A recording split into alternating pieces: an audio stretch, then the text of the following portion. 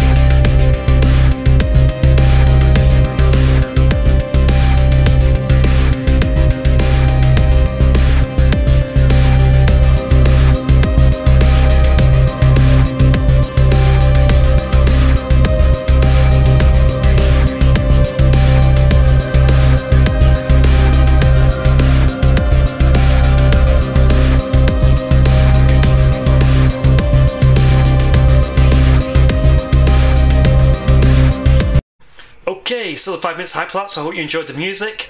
So turn 1, as he deployed and he got the initiative, he ran up and found all the boxes and found all the relics. We sort of just deployed the boxes in a diamond shape, and that's the most equal. You can place them anywhere as long as they're not within 5 inches of each other. But I guess you don't know who's going to go first, so basically in the middle in a diamond shape seemed the most logical to do. So he found it with his frag cannon on the top north west of the image that you're seeing. If you want to go back and sort of view it again, you can see that's where the majority of the action takes place. Sort of just below one of the walkways, or just behind one of the walkways in that northern sector of the board. As his frag cannon got that far up front, I knew straight away. I basically got my leader has this brilliant executioner shotgun. Can use command points to make it do a mortal wound. And that went very successfully for me. So he snuck up. I always had a voidsman in front just to take cybolts.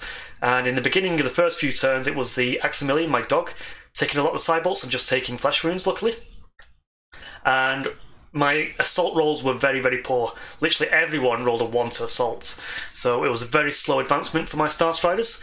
Obviously seeing the shiny dark armour of the Deathwatch and thinking, I don't want to go there. But we needed that relic, we needed the money, and the leader pushed them forward, Elusive Vane.